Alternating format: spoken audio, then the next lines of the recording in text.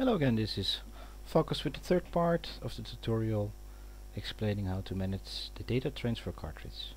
The third part is about the lines inside the data transfer cartridge, and of course you will see here the list of the steer points the lines contain. Every line has the option to use 5 steer points that will be connected to each other as a line, and if you want to navigate to a certain point in that line, you can just look it up here, and as an example, if you want to navigate to that corner of a line, we insert steer point 38 as the main steer point, and we can navigate towards that point.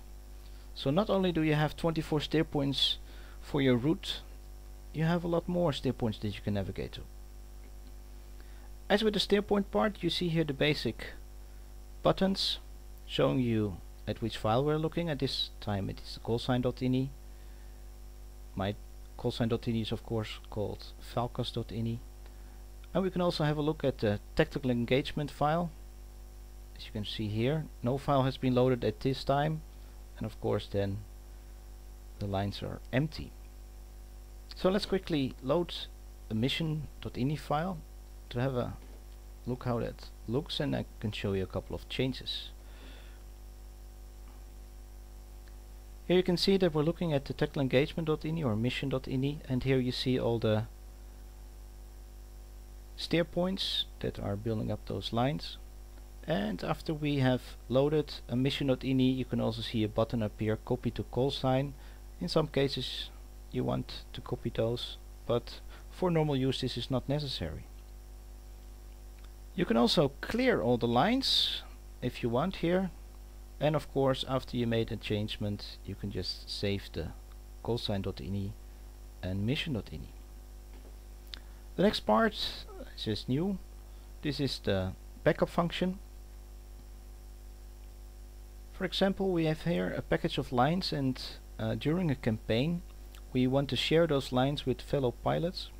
So we need to export or make a backup of these lines, and the fellow pilot can then use the load function to load in these lines in the callsign.ini and then actually save your DTC, and your fellow pilot then has exactly the same lines as you have.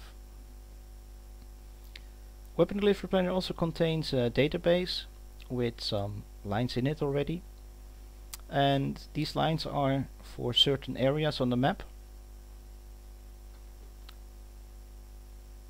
And I'll show you here where they are. This is of course for the Korean theater, as the Korean theater is selected, and you can see that we have all the military operating areas and restricted areas inside as a database. And I'll just quickly show you the HMI ABC line. If I hit apply, you'll see the steer points actually change. You see the green button change to red again, so I will save the data transfer cartridge. To show you what the result is of this, I quickly show you in the map where this line actually is placed at this time. And you see here the ACMI Alpha Bravo Charlie section, and you see the line already drawn over it. So this is a very quick way if you want to insert one of the restricted areas or military operating areas. You can do it by just using the database that is inside Weapon Delivery Planner, selecting your line as you want, military operating area 9 for example, and the line gets drawn. You also see the text no line. Of course, no line means there is nothing, and there is another option in this list.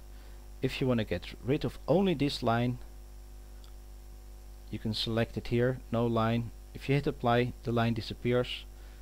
Or if the line is hand drawn and is not a special area, then it will show you the text random line.